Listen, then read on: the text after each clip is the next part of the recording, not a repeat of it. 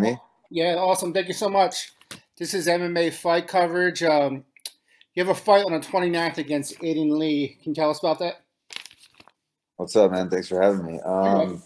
Yeah, it's a little hometown fight here in Phoenix, and looking forward to it. Are you happy that Bellator has come back to Phoenix so soon after your last victory? It's cool, man. Yeah, and they put me on the card right away, so that's it's been extra motivating. Is it a lot nicer so you don't have to do the traveling? Yeah, no, it is, but I'm the type of dude I'm just so fucking pumped to fight every single time. Like if I'm traveling, I'm like, yeah, I got to travel and fight somebody. If I'm fighting in a hometown, I'm like, I got to stay here and fight. So yeah, it's all good. Do you think Phoenix is going to become a regular spot like Connecticut or Inglewood, places you fought before?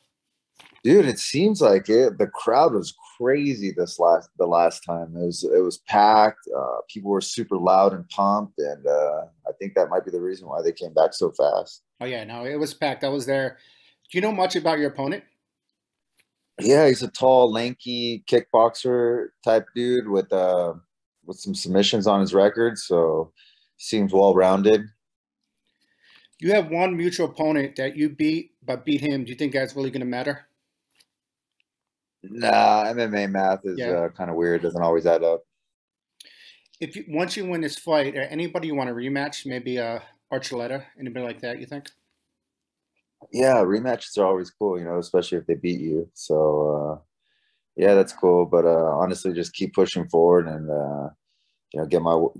get back in the top 10. Are there any opponents that are above you that obviously you want to fight, even if it's not a rematch? Um, yeah, I haven't given that too much thought besides wanting to fight anybody in the top 10. Can you tell us about your gym you train at? It seems like it's becoming a super gym with all the big names training there. Yeah, Fight Ready's the spot, man, and that's just a testament to the coaches. These coaches are putting in work with all these fighters, and it's a place that people are like seeking and wanting to come out and train. And we got people coming in. We got Zombie coming in for his camp against Volkanovski. Uh, that featherweight Diego came down to do his camp for his championship fight, and yeah, it's That been was a actually cool going to be busy my start. next question. I was going to ask you about Korean Zombie. Do you train him? And if so, how do you think he would do if he gets that title fight or if he got it? Yeah, Zombie's the homie. When he comes down, I get some work in with him, and I think he has a good chance, dude. Zombie's a veteran, and he's been in the game for a minute, and he's super seasoned and crafty, and he's a winner. So he's definitely going to give Volkanovski a run for his money. Who are some of the other training partners around your weight that you train with? Sure, I've been training a lot with Jonathan Pierce. He fights in the UFC. Hunter Azure, he's in the UFC. Bobby Moffitt, he just fought PFL, UFC vet. Luis Saldana, he fights in the UFC. Dan Moret, he's a Bellator coworker.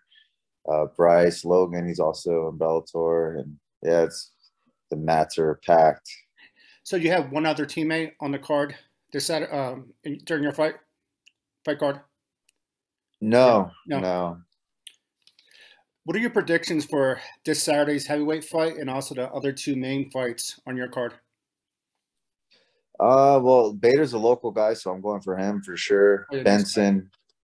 Benson's an OG. Love that guy. Going for him too. And who else is fighting? For this Saturday for the UFC, any predictions on that? Nagano. Oh, I thought you were talking about my card. No, I was talking about your card and also that card, both cards. Yeah, okay. Probably Ngannou for sure, and then who else is fighting on that card? I can't even think top of my head. Yeah, one of our teammates is fighting a little monster. She's fighting on the card, so her too.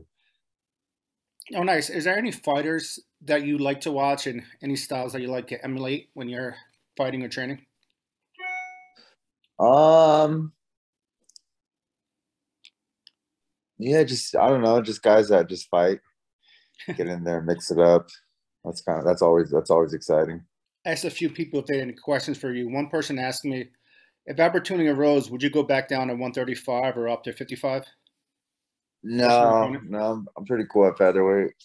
I tried to fight at 35 once, and it didn't work out for me. So And we're I'll keep going. Sorry. You and said you going up stopped to the weight cut? going up to 155. Yeah, those guys are pretty big, so that'd be tough. I asked Tom if he had a question. He just said, tell you Viva America and all that matters. I don't know if you trained with him before. Hell yeah, Tom Ortiz is cool as fuck. Yeah, he's cool. Do you have any sponsors? Anybody you could give a shout out to? Yeah, man. Dreamscapes. That guy's been with me for a minute now. He's been such a big support. Horty Control, uh, Men's Lawn Barbershop. They just got on board right here in Phoenix, local barbershop, and CBD MD, and it's a bunch of other ones that'll be on my Instagram. Where's the Henry Krause. barbershop at? Just curious. I'm in Tempe. Yeah, there's a couple Men's Lounge Barbershop. They have a bunch of them throughout the valley. The one I know, my buddy Al runs the one right here, owns the run right here off of Happy Valley in the 17 freeway, North Phoenix. Nice.